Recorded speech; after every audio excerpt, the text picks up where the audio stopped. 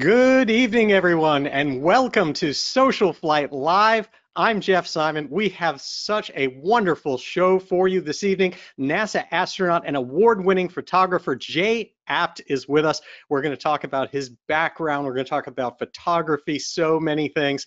And so it's just going to be loads and loads of fun. I'm sure you're going to enjoy it.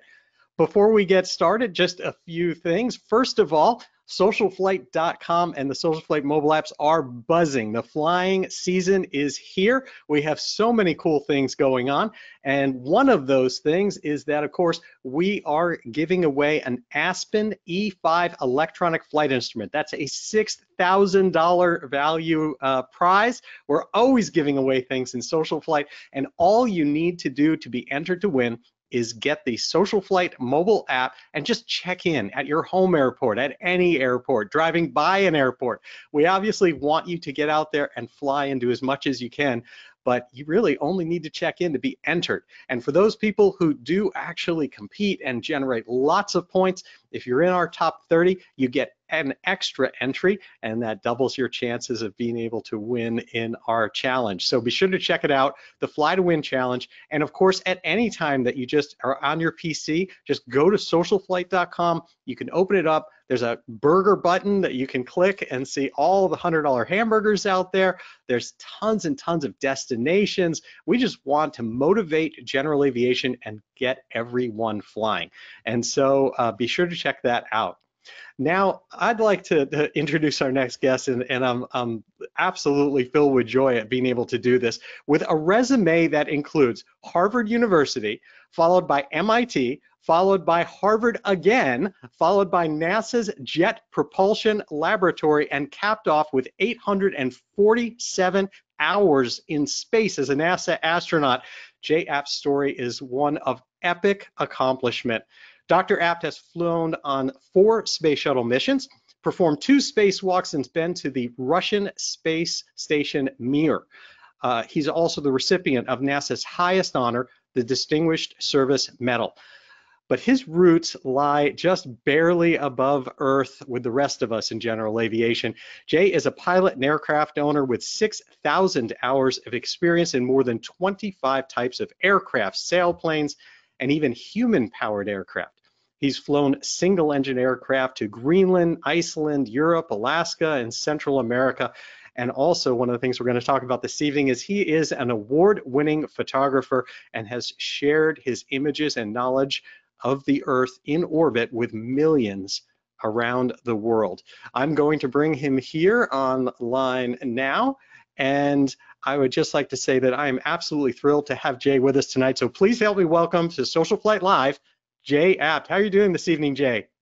Jeff, this is terrific to be on Social Flight Live. I love it. You know, I've been a longtime user of the Social Flight app.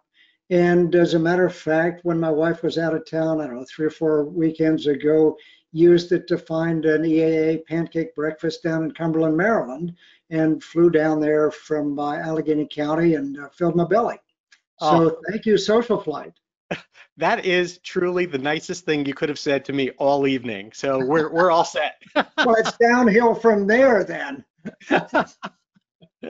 So listen, you've got one of the coolest offices because you just look over your shoulder and there are models. There's like all these things that are tributes to different parts of your life. And I'd like to start a little bit in the beginning before we get to the photography and the space with what got you started and what generated getting you to the point that you've got some GA models hanging back there as symbols of your experience.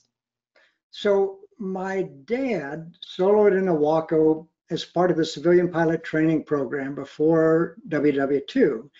And he signed up for the Army Air Corps. But since he'd had 2 years of mechanical engineering college, the Army in its wisdom said, you are an engineer.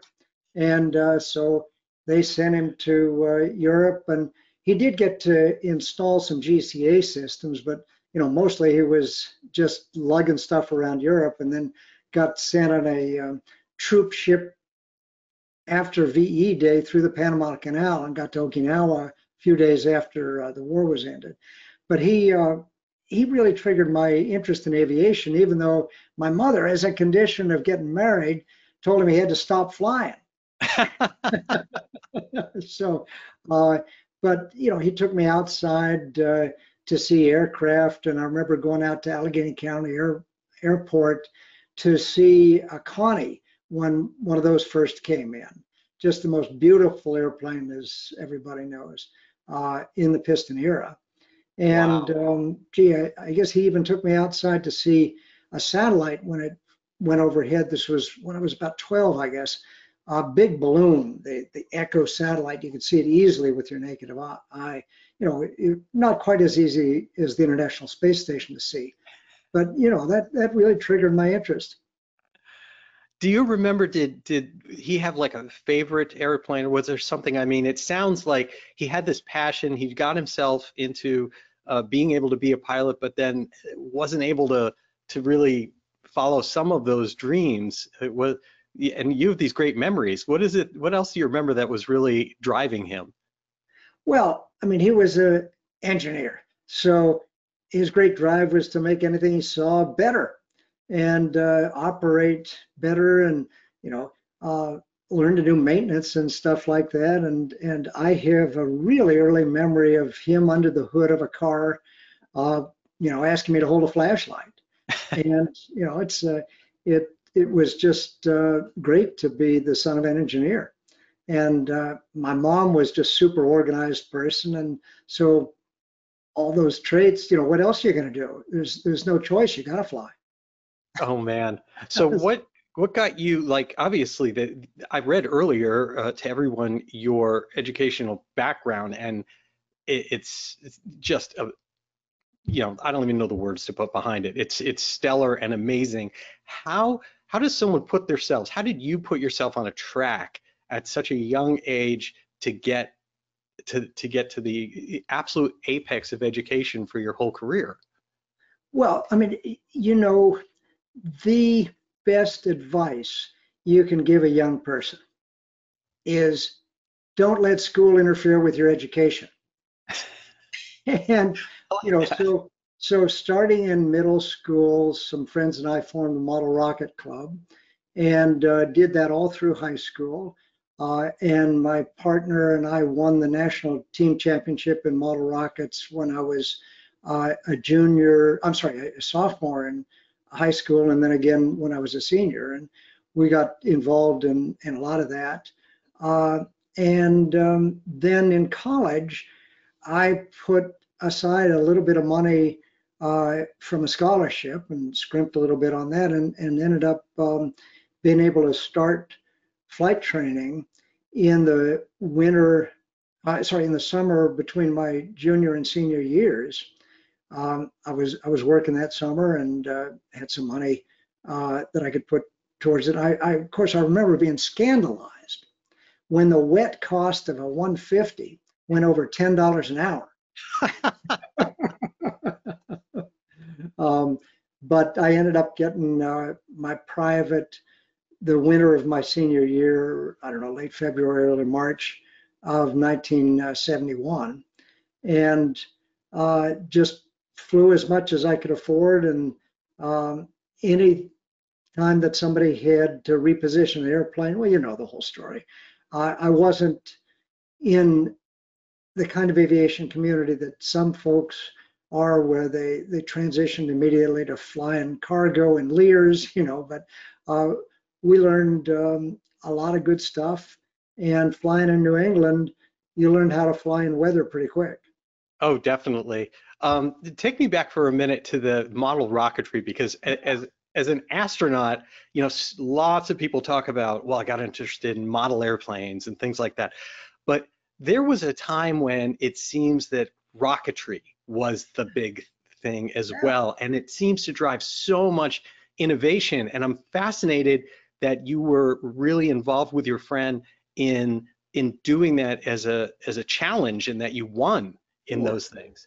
And when you do competitions in model rocketry, much like the AMA and model aviation, there are different categories of challenge that you do. And we ended up not being great at everything, but being good enough at pretty much everything that was being tested at those times. And sometimes it's just something simple like, can you get a rocket with a particular size engine higher than anybody else? Sometimes it's a bit more complicated. You put an engine in a glider and boost it up to altitude and see how long it can glide down. In those days, we didn't have radio control as an option. So you had to pick the thermals right and get the wing shape and as light as you can, but no lighter because then it'd get shredded on the rocket engine boost. And so there was a lot of good engineering. There still is.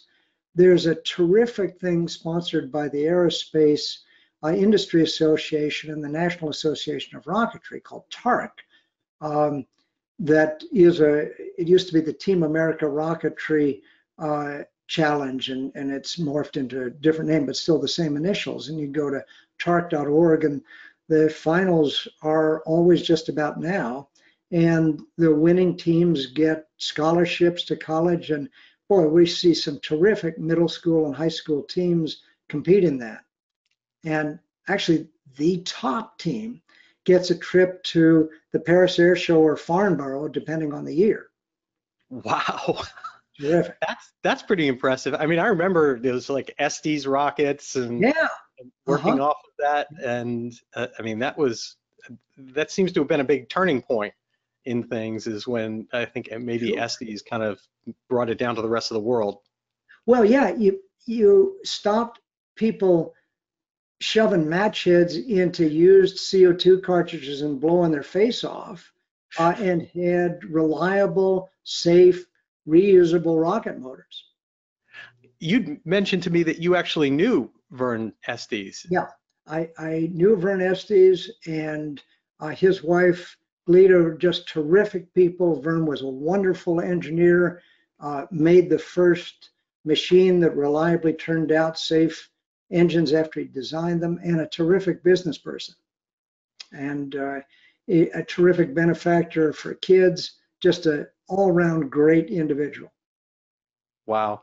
I remember certainly in my life early on when looking at, and daydreaming about airplanes, and my family didn't know the first thing about them, they always encouraged me, go be an engineer and then do that stuff later. So you certainly were on that science track coming out from that. So did you transition? Tell me about what you did in terms of like Harvard and MIT and what you studied there that kind of led to the rest of your career. In those days, and I think it's still true, Harvard didn't have aerospace engineering. Didn't have much engineering at the undergraduate level at all, not an accredited engineering school. So I studied physics. And then in grad school, I spent most of my time in the machine shop, which is what experimental physicists do. They spend almost all the time in the machine shop, and the rest of the time fixing leaks in the vacuum system they just build in the machine shop.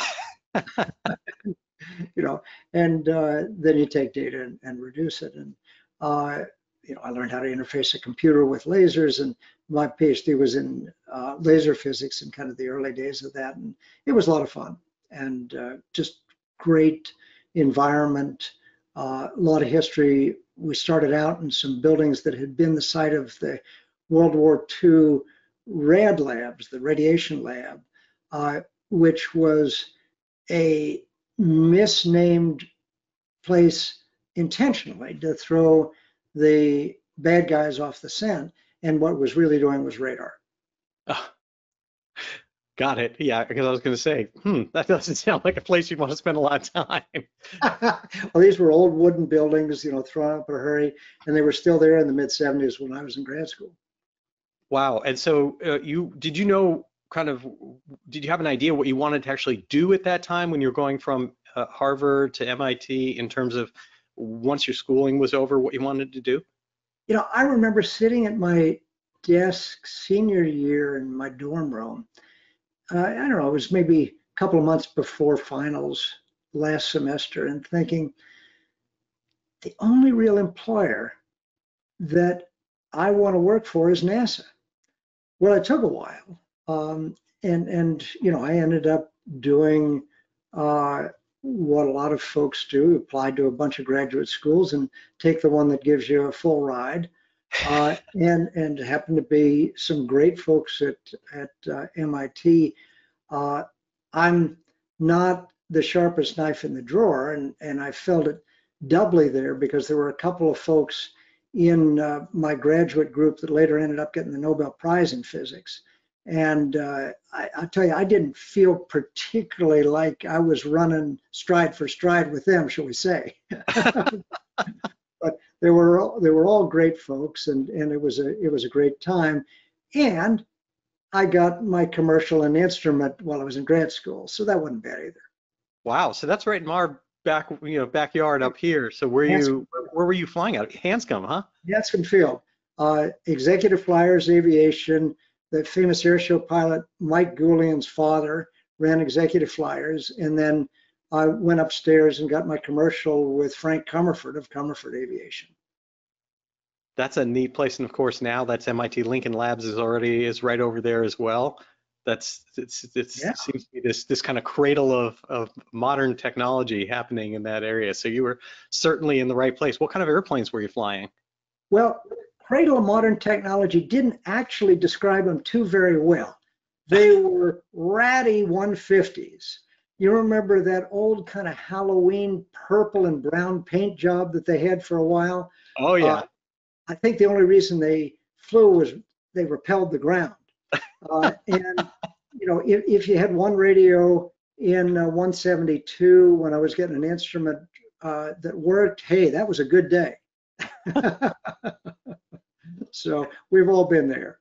Yeah, if there's one person I would really, if anyone knows what I really want to have on the show, I want to find out the person that was picking colors and interior schemes in the 70s in these airplanes. Because I can tell you, when we got when I first got the plane that we've got right now, it was tan, and the original color was tan with bright orange like stripes on it, Yeah. and someone had tried to cover it with a rattle can of black, and so yeah, there's some rough looking things from those times, but that makes sense. So you go from physics and lasers to early 1940s technology that's barely been maintained since then. Well, the VOR technology is really interesting.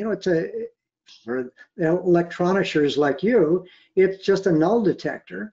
And you learn the principles fairly easily compared to what's behind your Garmin in the panel right now, or your Dynon. Absolutely. And you were spending a lot of time. So tell me a little bit about the flying that you did then, because those certainly were the roll up your sleeves and kind of like bang on your chest days of IFR navigation and days of the giants that we talk about. I had a great initial instructor, Andy Angelo, who, even when the radio worked, he wouldn't let you use it.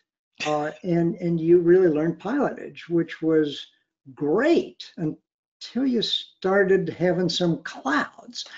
And so I definitely remember the day I decided I was going to get an instrument rating. I was visiting a girlfriend down in Philadelphia, and was coming back to grad school, trying to get from, this was probably Northeast Philly, up back to Hanscom Field on a day after a warm front had passed.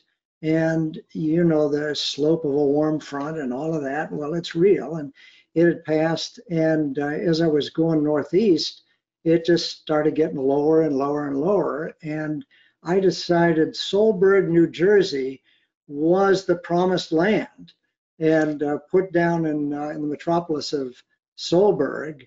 And I do remember there were a couple of times on final where the runway wasn't too distinct. And spent 3 nights in Solberg before the front finally passed and I could get back to Bedford. Wow. And decided instrument rating, I got to get me one of them. Absolutely. That makes a lot of sense. So take me through then how you as you get a little further along, you start getting, a lot closer to getting out of school and looking at what you're going to do for work. and this is the path that ended up taking you closer and closer to NASA. So I was offered a number of industry jobs, including a very lucrative one with Raytheon, not too far outside Boston. And I decided I'd call up a friend of mine who I had known. He was a grad student when I was working in a lab of his advisor as an undergrad. And he was doing some planetary astronomy, looking at the moons of Jupiter and other kind of interesting things in the solar system. This was before Voyager did its grand tour.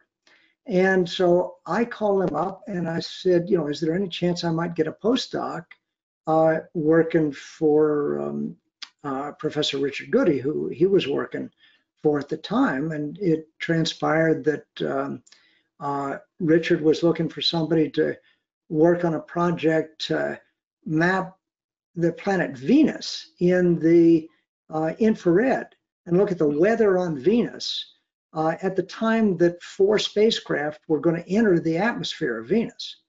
And so, you can't see the surface of Venus, but you can sure see the clouds and you can measure the temperature, just like the IR pictures we all use when we're pre-briefing for a flight. At night you use all of the IR stuff. And wait a minute, let me see, I've got a picture right here. Oh, let's see.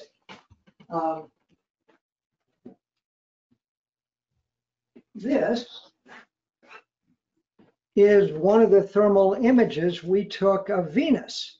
And you can see, let me tilt it a little bit so the lights aren't getting it. You can see kind of the axis of it from here. Here's a big hurricane around the pole of it. And you can see the warm and the cold parts. And it was a lot of fun doing that kind of stuff from telescopes in Tucson. And, we only had about 40 minutes a day where we could take these thermal images. And it was pretty neat. Well, plus I got to fly sailplanes out of Tucson a little bit. That's very, very cool. Wow. So, and was that pre-Jet Propulsion Laboratory, pre-JPL? Yeah, that was work that was done at the Center for Earth and Planetary Physics at Harvard in conjunction with a 1978 mission that NASA did called Pioneer Venus that was being run out of NASA's Ames Research Center in Mountain View, California. And I got to know some of the JPL people who were working on that. And so they offered me a position out of JPL, and they offered to double my salary, which actually wasn't too very hard. I remember Harvard was paying me $11,700 a year. So I moved out to Pasadena, which had the benefit of slightly better weather than Bedford, and JPL had a great flying club. Yeah, just a little bit better. Although there weren't too very many earthquakes in Boston. That's true.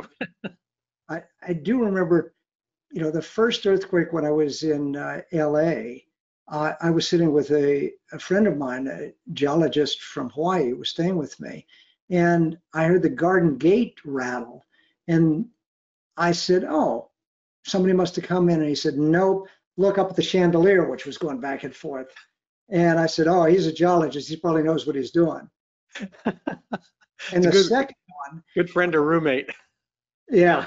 The second one, I was up on the 9th floor of JPL's headquarters building in the men's room taking a leak, and there were white caps in the urinal.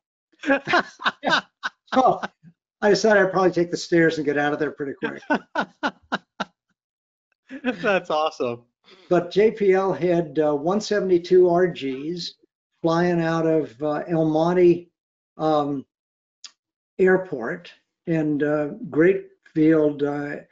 And so we flew out of there, and I flew all around the West Coast and over to Grand Canyon. And the 172 RG was a great airplane with one exception. And that was right by the pilot's right leg and by the front seat passenger's left leg. There's a hydraulic power pack that looks like this. And it's all full of purple hydraulic fluid. How do I know the color? Because when it fails, it leaks all over your foot. and and you learn the emergency procedures for the gear pretty easy. So I got pretty familiar with those EPs. But you know, awesome. it was great going out to Catalina or up to Big Bear. You could always impress very nice looking people. I think we know what that's code for. So tell me how that connects to then landing you at NASA. So NASA had its first post-Apollo astronaut selection in 1978, and they hired 35 folks, about half military and half civilian, although I don't remember the exact numbers. Wikipedia does. And I had not seen the announcement for that, but I sure saw when they got selected, and I became aware that it was possible, wearing glasses, to become an astronaut.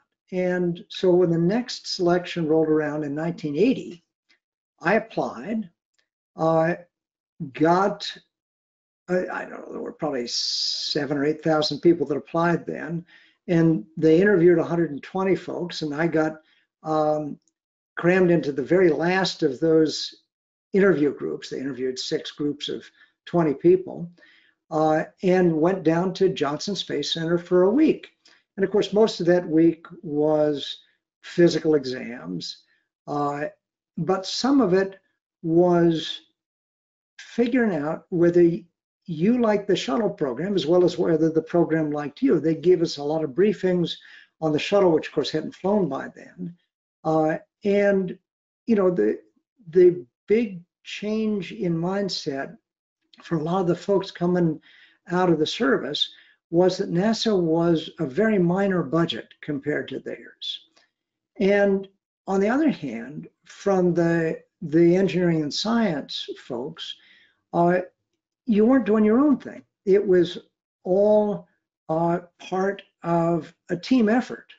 And so those of us, you know, who'd worked on big astronomy teams or whatever, that was fun. Some people, just like some of the single seat fighter pilots, weren't so attuned to that, although, you know, a lot of them, of course, are. Anyway, so I didn't get selected that year. And the next selection wasn't for 4 years. Well, partway through that time, I remember on a overcast day in Pasadena, I took a long walk, and it occurred to me that I would really regret it when I was 60 years old if I hadn't done everything I could to get into space. So I called up the gentleman who was the head of the astronaut selection board and asked him much more roundabout and politely, why didn't you select me? And he said, a little bit more roundabout, not very politely, well, because we thought you were a pointy-headed scientist and not a team player, so why don't you come down here and work for us for a while, and we'll check you out. So they offered me a job in the Mission Control Center in one of the back rooms, working on the payload flight operations teams. And I threw over my scientific career, moved to Houston just before Thanksgiving in 1982, and worked in the back rooms of the Mission Control Center. Learned everything I could about the shuttle, took a lot of the training, read a lot, worked my way up to the front room as the payload flight control officer there, and worked a whole lot of shuttle missions, a lot of which were really, really fun. Wow. I mean, that's fascinating to me. So you went from the physics side and the science and cutting edge and mapping, you know, Venus and these things, and to just deciding you're going to do whatever it takes to find your way into space, which meant NASA and mission control, not in you know, creating cutting edge new science, but operations basically. Absolutely, and you know, all pilots love ops. And I certainly do. And Mission Control Center was just a great time. And Gene Kranz was still there when I first got there. Uh, Really? and I remember him roaming at 2 in the morning, roaming around the back rooms. And in those days, we didn't have uh, a lot of digital archives where you could just pull up graphs in a spreadsheet. We had strip chart recorders, and the strip chart recorders had pretty sketchy kind of timing things on them. They had little tick marks for the timing, and it was in a hexadecimal code. And so Kranz would come around the back rooms and make sure you knew how to read that code. So, um, and we had some good times. I remember on the 7th shuttle flight, STS-7, Bob Crippen commanding, Sally Ride was operating the remote manipulator arm. It was her first mission. And there was a German satellite called the SPAS, the Shuttle Pallet something satellite. And Sally lifted it out of the cargo bay with the remote manipulator arm, the crane, and it was hotter than any of the engineers had thought. The computer in it, the CPU and the other electronics, was getting pretty hot, and it was getting pretty close to busting the limits that had been set pre-flight. And the engineers who had built it were kind of giving everybody the deer in the headlights stare. They couldn't cope with the real-time operations. So Graham Collins, who was a Rockwell engineer, and I started graphing the temperatures versus time, and it was pretty clear that they were going up and then just leveling off.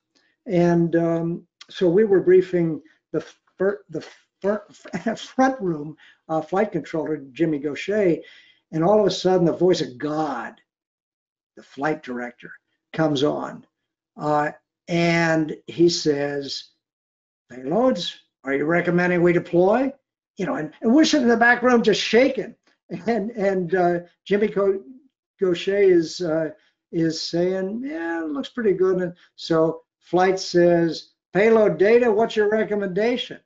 And so Graham and I said, "We think it's going to level off. We think you should deploy." And they did. And that was just a real fun moment. It all comes down to you taking responsibility for things, and that's why we had a lot of pilots in mission control.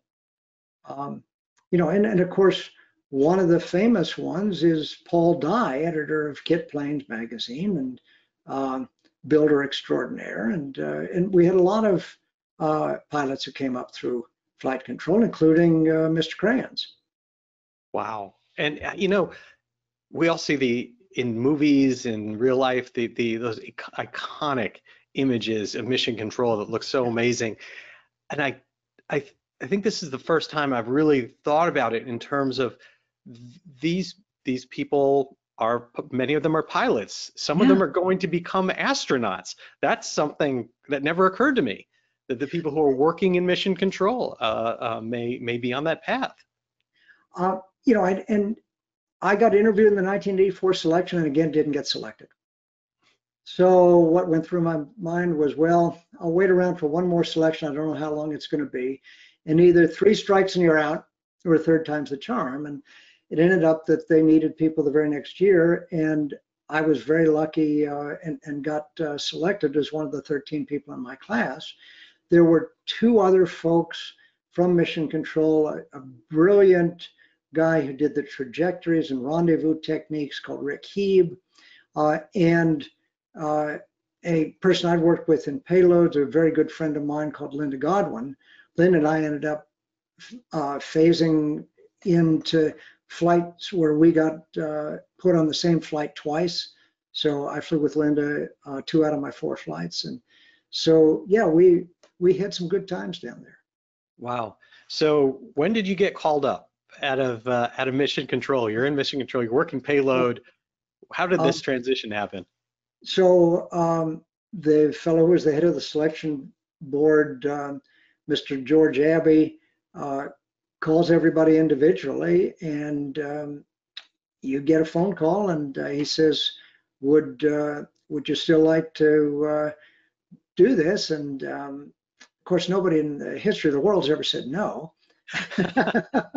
So came down there,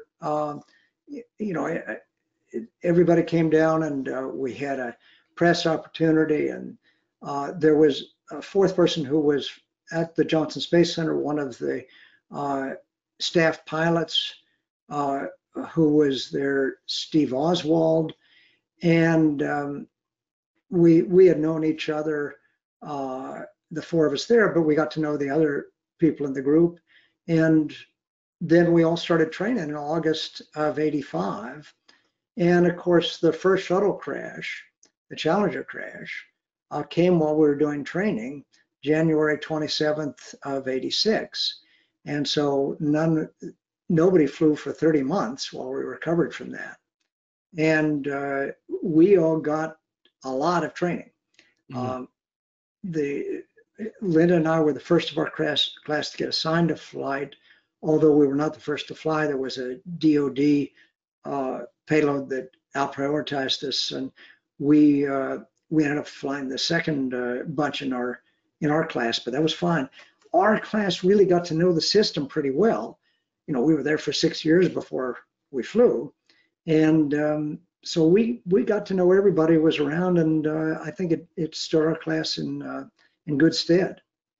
Wow. What does training entail? What does it mean to be training for position? There's a lot of book learning and classes, and then getting into the simulators one system at a time, and then full up training in simulators, that look a lot like the ones in flight safety or Simucom. And then once you get assigned to a crew, the flow really picks up.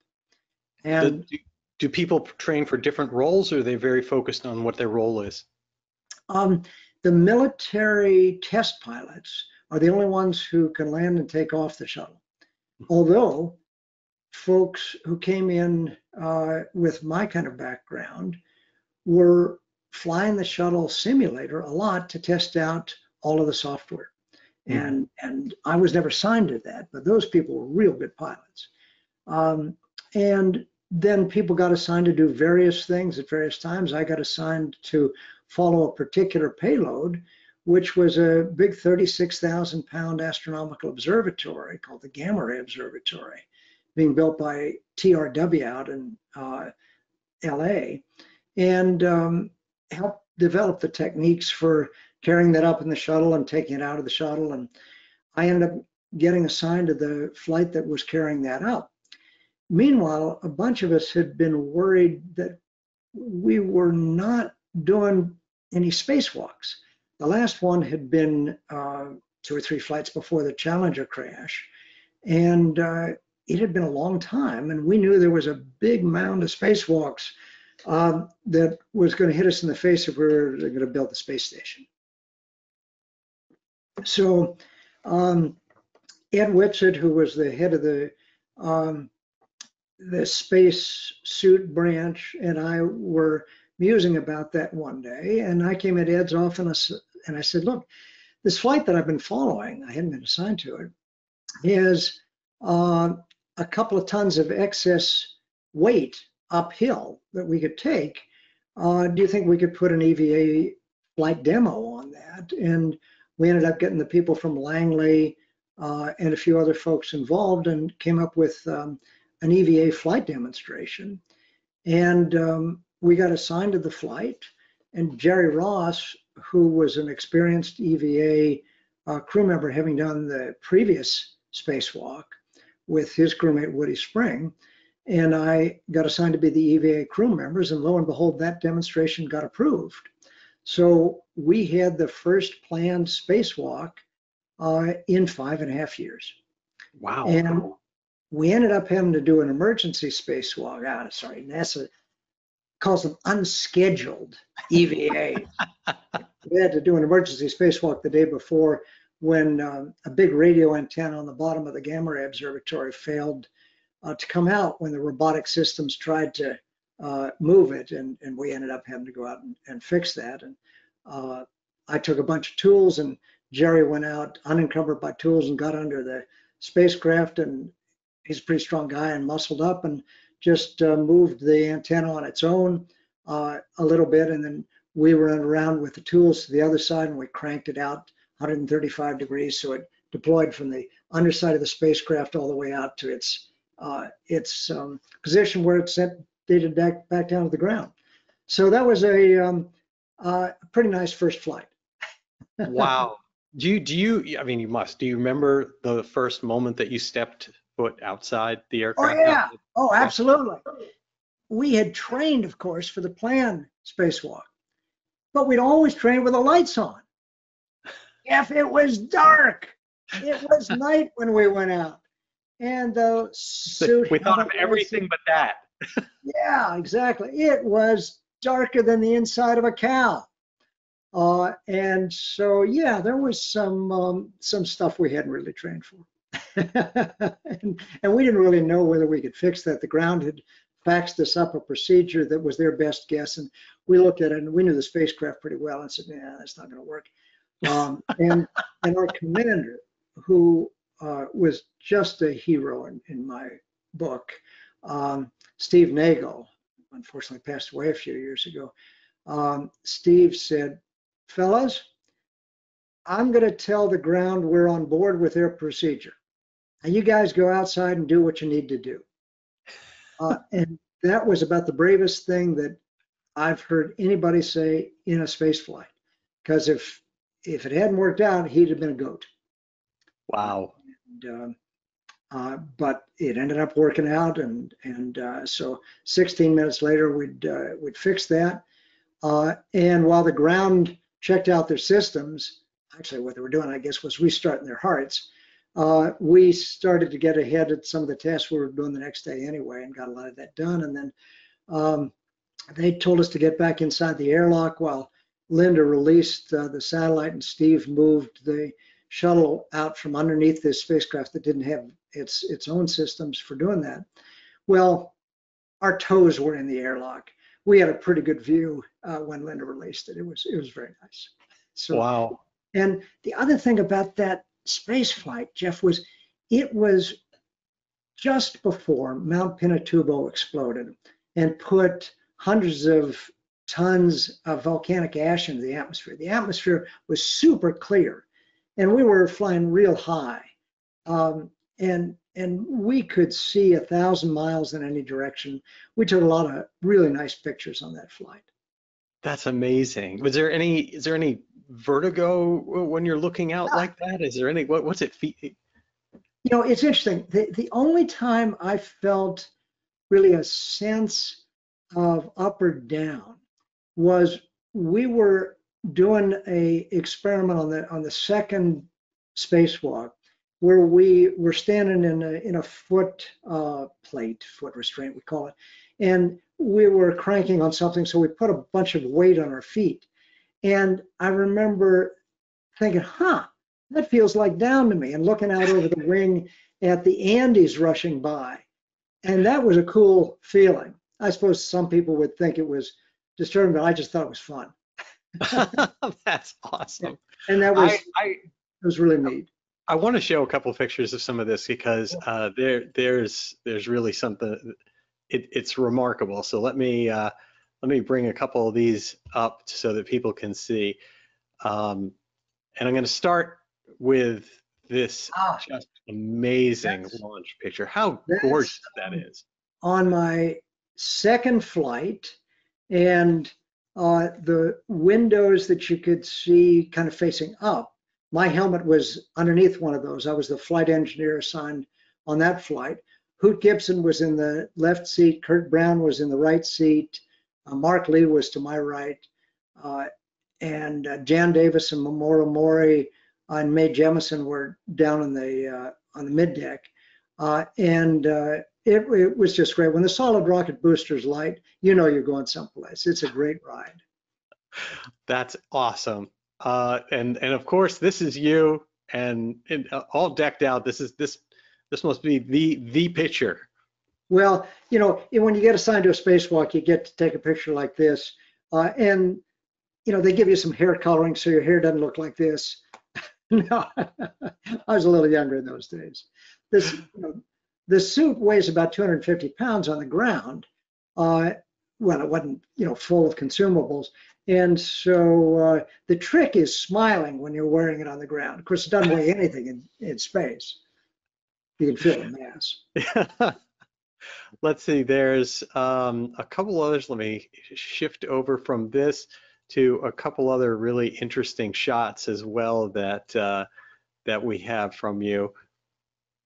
So that's our second spacewalk.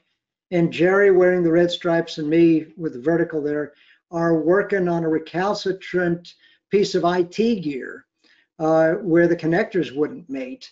And so I needed Jerry to hold the box, which wasn't designed to be held, while I muscled up and mated a big Canon connector that any of us who fly old airplanes are used to. Absolutely, that is Was a very, very cool shot to say the least. But this one is amazing to me. So that's a hurricane that sat off Tampa for, I don't know, 3 or 4 days, just pumping moisture into Tampa. And, you know, you can see the eye and the wall of thunderstorms around the eye. Well, of course, living in Houston, we were no stranger to hurricanes. It's a lot better to see it from up there, I'll tell you.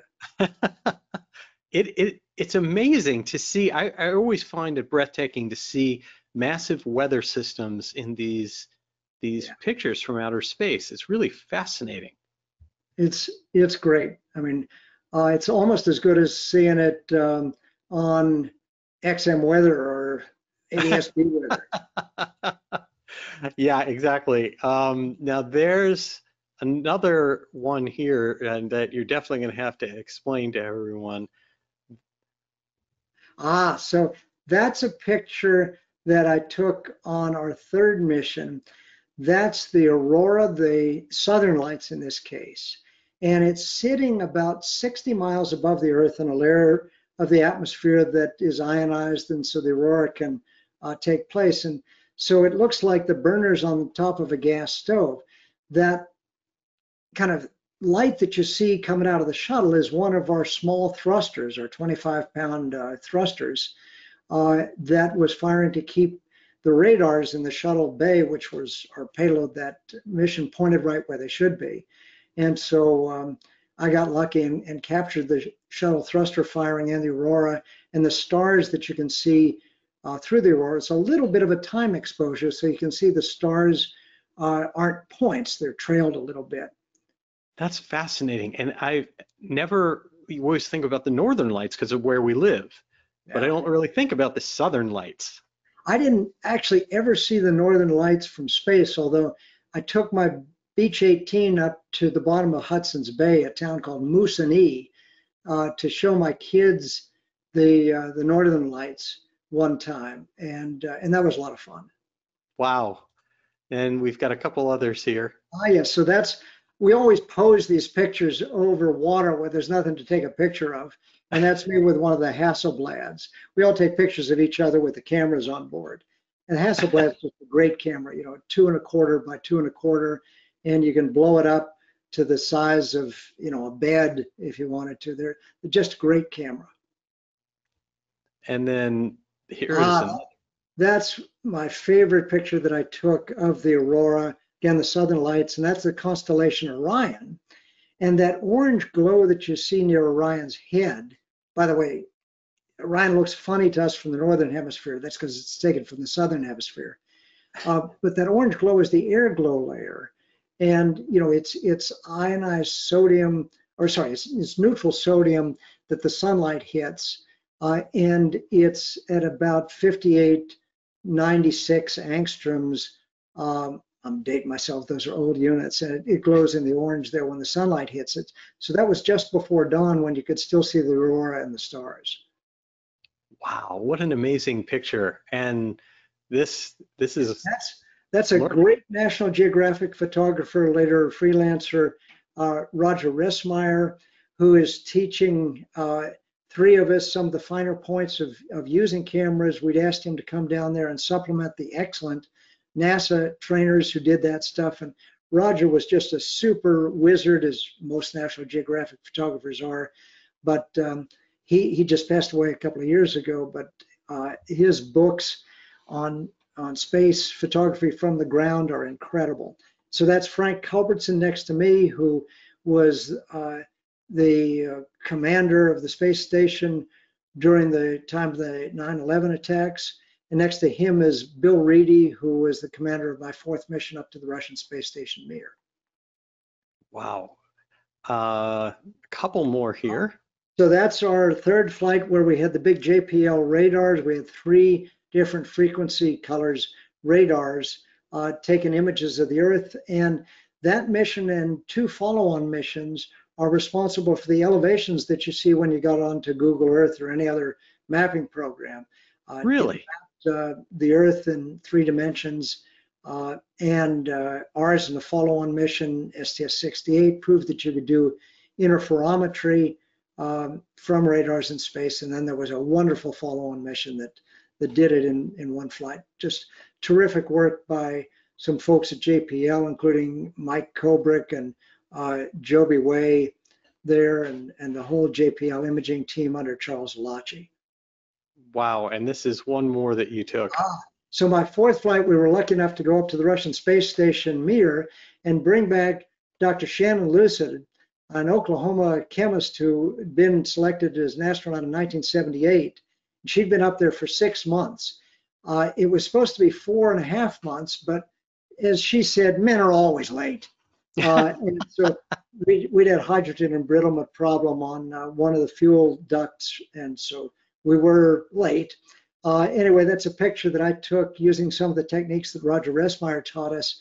I put a slave strobe with a blue gel on Shannon's back there, and it gives you that kind of cool, techie blue light in the airlock of the docking module there. That is so cool. Do you have the book to show? Because there's that wonderful book. This is not hyping the book, because we published this in 1996. So all you can get is copies on Albris and news places like that. But there are some pretty good copies there. But the National Geographic published it. By the way, that's kind of like going mist when the weather's too bad. National Geographic was one of 13 publishers that turned it down. They turned it down before they finally accepted it.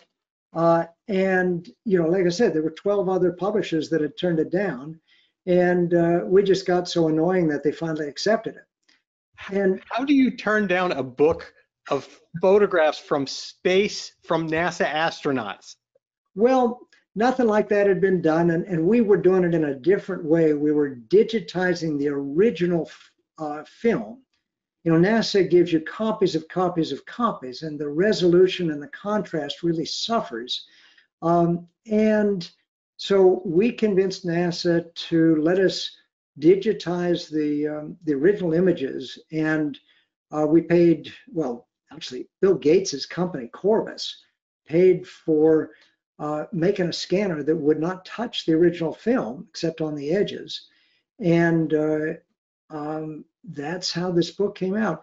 And Geographic thought, well, it might sell 20 or 30,000 copies, so they printed 30,000 copies. It's ended up selling 600,000 copies in 11 languages. So, if you missed your numbers by that much, either plus or minus, you wouldn't be working anymore. But I guess the book business is a little funny. So tell me when your love for photography came and how that kind of connects and ties all this together. But because these are some wonderful pictures that you've taken, and I would encourage anyone out there, I know it's certainly on my list, to go and search for the book and try to find a used copy, because it's gorgeous. So I was introduced into photography by my father.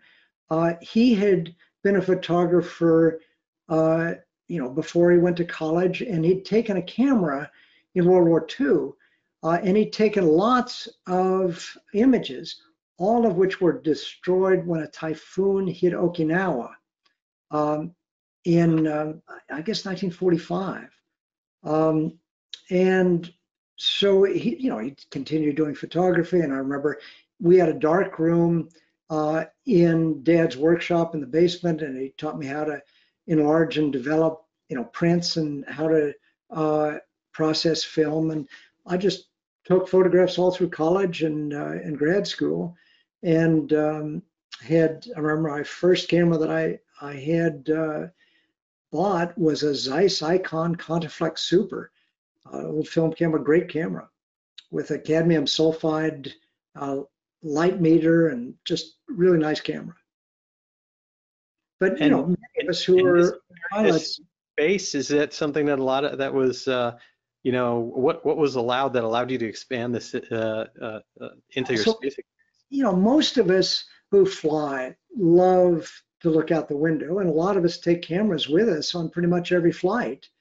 And so it's a natural in space. And John Glenn talked NASA into letting him take a camera, which Wally Schirra bought for him in a camera shop. It was an Ansco auto set, first camera in space. NASA, thought, won't do that.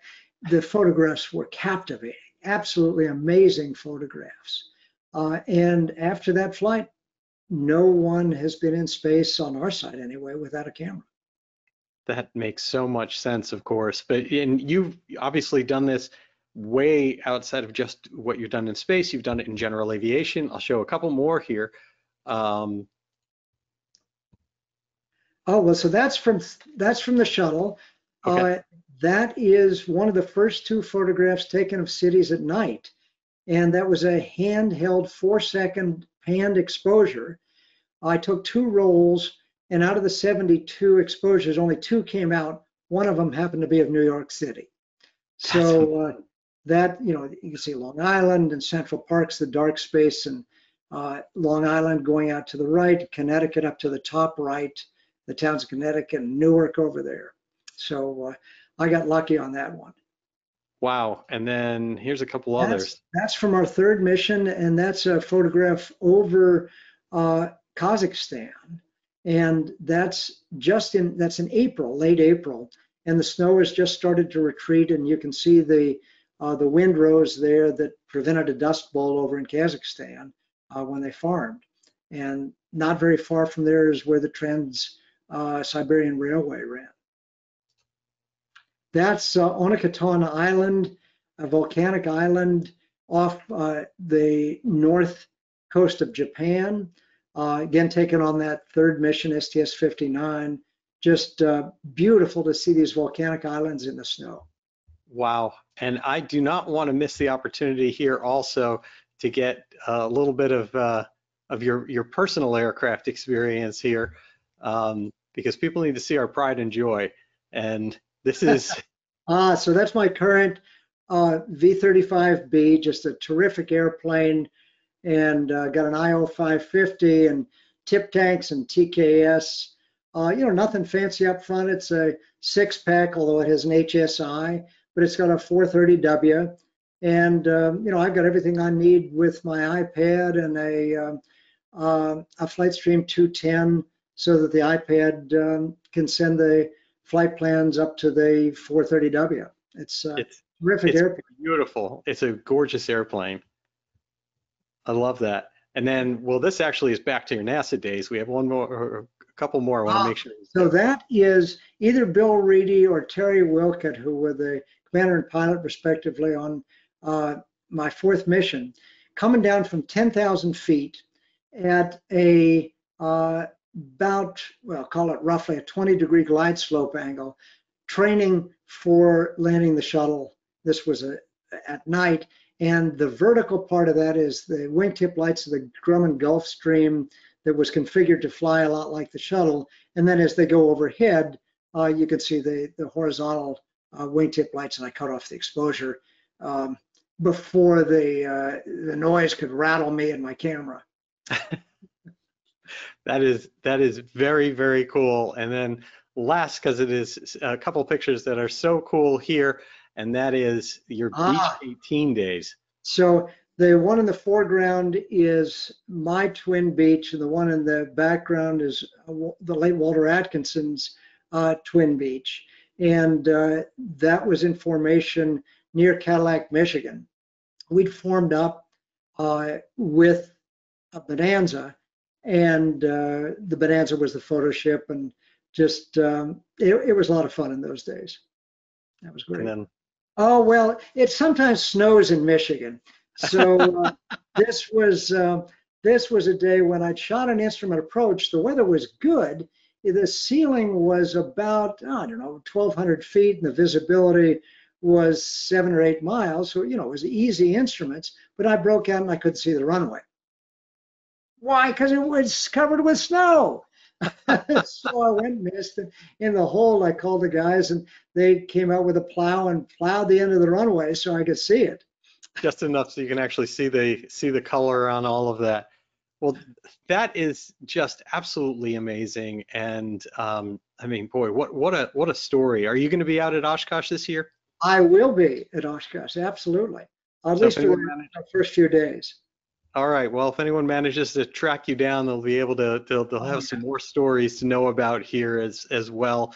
And again, of course, there's the book. There's so much of your photography, and I just want to thank you so much for taking some time out of your evening to join us here on Social Flight Live. You've led a remarkable life and continue to teaching at Carnegie Mellon and all the other work that you do. And I just want to say thank you for all of that. Well, Jeff, thank you for Social Flight. As I said earlier, before too many people were on, I used it just a little while ago to go down to a pancake breakfast in Cumberland, Maryland. And what you do with Social Flight Live really kept my spirits up during the pandemic. So Well, thank thank you. you. That's very, very kind of you to say. So I wish you a very good time, blue skies, and good night to you. And to you. Thank you. Thanks, Jeff. And to all of you, I'd like to thank you again for taking time out of your evening to join us here on Social Flight Live. We really do appreciate it and hope that we're doing everything that we can to support you and to support the rest of general aviation and keep you all going and in the air as much as possible. Next week, we will be back on Tuesday, June 7th, with an AvSig reunion, the first days of the bulletin board days on the internet and chatting, and it really produced some remarkable individuals that were there in the first day and become leaders in general aviation. We are going to be joined by Mike Bush, George Brawley, and Barry Schiff. Jay App was also part of that early crew, and but unfortunately he's not available to join us again next week. It's going to be a remarkable show and a lot of fun. On Tuesday, June 14th, we will have Nilofar Rahmani, the first female Air Force aviator in Afghanistan's history, and her story is absolutely remarkable and breathtaking. And so I'm really, really looking forward to hearing from her and letting her in on some of her experiences around the world. On Tuesday, June 21st, we are also here back with AME extraordinaire, Dr. Brent Blue, and we're going to hear a lot of things about what he thinks about the FAA process and some of the things that are good as well as the bad and what the future holds for all of us when it comes to medical certification. And so with that, I would like to thank you all again for joining us this evening, and I wish you all blue skies.